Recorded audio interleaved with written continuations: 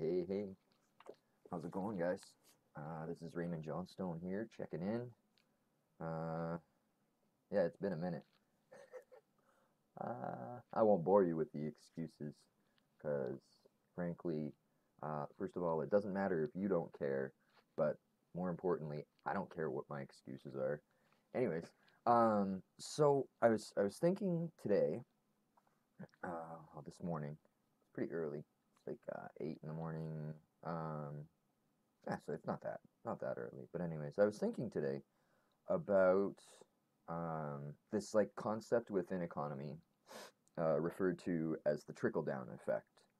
And so the trickle down effect is like this supposed effect in economy that occurs when you kind of infuse money from the top, and the idea is that the money kind of naturally, gravitates downwards and, ends up in an equal distribution. A lot like, I don't remember the name of but there's a board that you can set up, and basically you drop marbles down this board, and it has an equal, like, there's a bunch of pegs in a triangle format along the board, going downwards, and as you drop enough marbles down the board, the pegs are set up in exactly the midway position in each one of from each one of the points that the marble would drop down from the previous level. So it ends up in like an even distribution. Well, not an even distribution, but like a curved even distribution down on the bottom of the plane. So that is sort of like a visual representation of this trickle down effect that economists say happens within economy. However, it's studying economies at scale, you actually quickly find that the trickle down effect isn't useful for distribution of currency. And we can see this in our day-to-day lives with the fact that corporations are the richest legal entities on the planet, not governments, not individuals certainly, but corporations. So if the trickle down effect functioned properly, then individuals would have the most wealth, but that's not the case. So it occurred, like, while thinking about this, it occurred to me that well, actually, this part of it has occurred to me like for quite a while, and I've gone on this rant about like this concept of a legal entity referring to a corporation, that has all of the bonuses of being an individual and being a legal entity, and being able to own property and being able to sell goods and being able to buy goods and all of this. But then, so it has all of the positives of being a legal entity and none of the negatives of being a legal entity. Because as an individual myself, being a legal entity, if I go and start being a bad actor, and let's say I go and kill somebody, then they're going to put me in jail, right? Or let's say I go and, I don't know, run like a crowdfunding campaign, and say that I'm going to like develop this like crazy new pharmaceutical that's going to cure aging, but then like I just go and take all the money and use it to buy an island. Nobody's ever going to give money to a crowdsourcing campaign that I run again, because I'll have ruined my reputation. So those,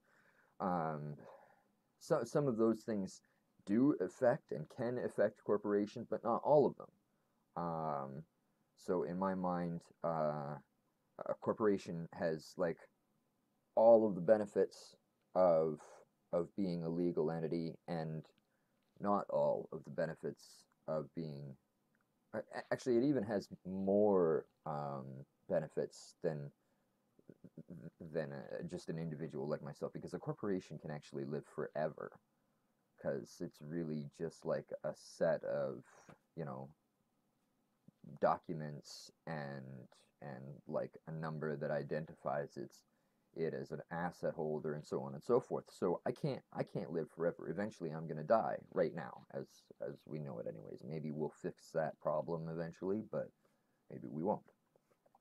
So along those lines, it occurred to me that one of the reasons that corporations are not really okay with me is because they are incentivized to gather up currency, right? Like they're a black hole for income.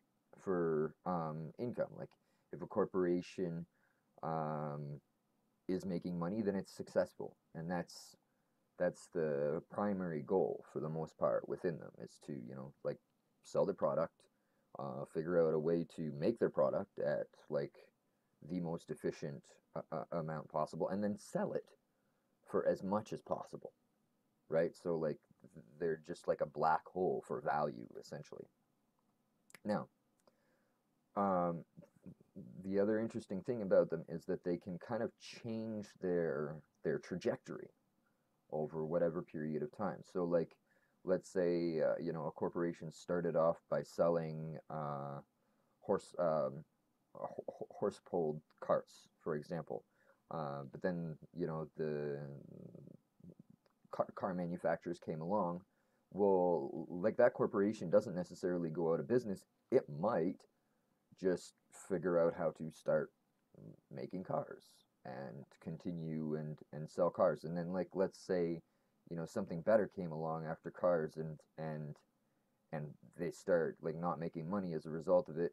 Well, like, there's nothing that prevents a corporation from pivoting once again at that point in time and changing its trajectory um, to whatever that new thing is, so that they can, they can rewrite their own rules at any point in time. So it's a self-adjusting system as well, right? Now, what's really interesting about this is that while thinking about the fact that they're able to pivot and able to change their proposed goal, and all of that, I realized that a simple solution to that would be to allow corporations to exist, allow these legal entities to exist, but tell them that on their inception, like when they are created, they have to establish a single, very specific, very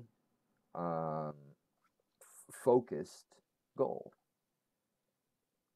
And what's interesting about that is that's a smart contract.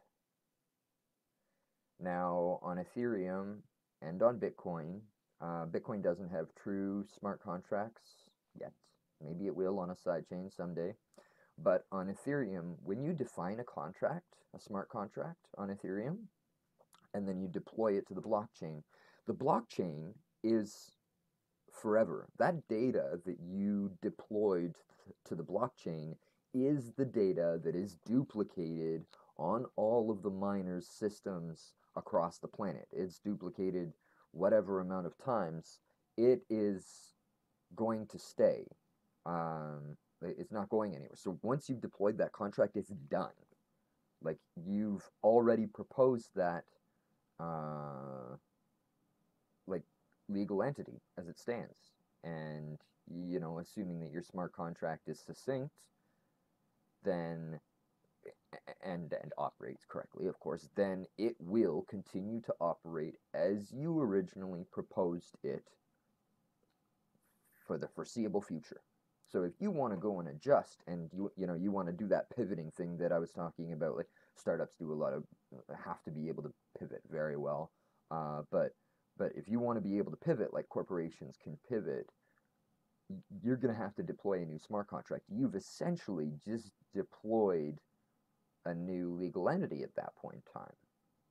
Like, if you're making income to the first contract that you created, I mean, I suppose you could direct the income from the new contract that you create to the same address that the old contract that you created. But the fact is that legally, those are two completely separate constructs. Well, not even legally. Intellectually, they're they're two completely separate constructs. One may be an adjustment from the other. That's besides the point.